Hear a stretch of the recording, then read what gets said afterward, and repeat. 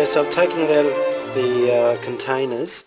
Now, basically where this line of clay is where the join, where the two halves join.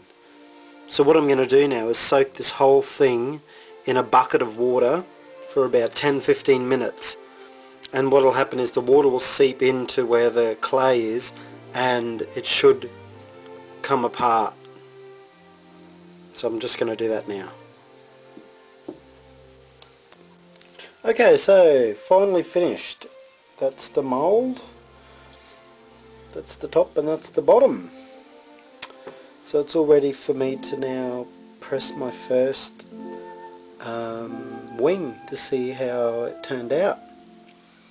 So I'm pretty happy with the patterns and everything. As you can see there, you get all the feathers, and in here as well you get all the feathers. So now it'll be just interesting to press it together and see how good it really does look.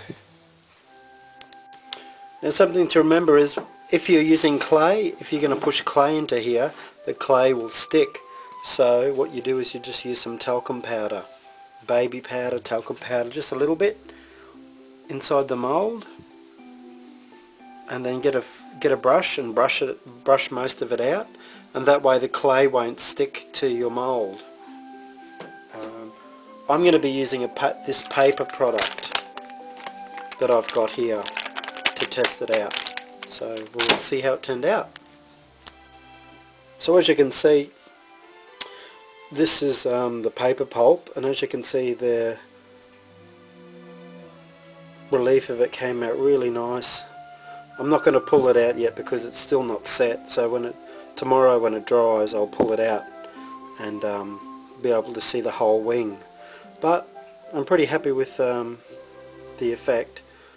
As you can see all the details. So that's basically how to cast the wing. So that process from start to finish took about 2.5 hours really, to get it right. Now what I can do is I can put more plaster, put these in a bigger blocks so that they don't break. At the moment it could be a bit thicker, because when you're applying pressure there's a good chance that you could crack it. So you want to try and have it a bit thicker than that, and I will thicken it up, because there's no point spending all this time and work to get it to this stage and then cracking it on your first mould. So now I have to repeat the whole process again for the other wing. It's definitely a long process, but well worth it, because now I can just keep reproducing these wings over and over now, and that's cool.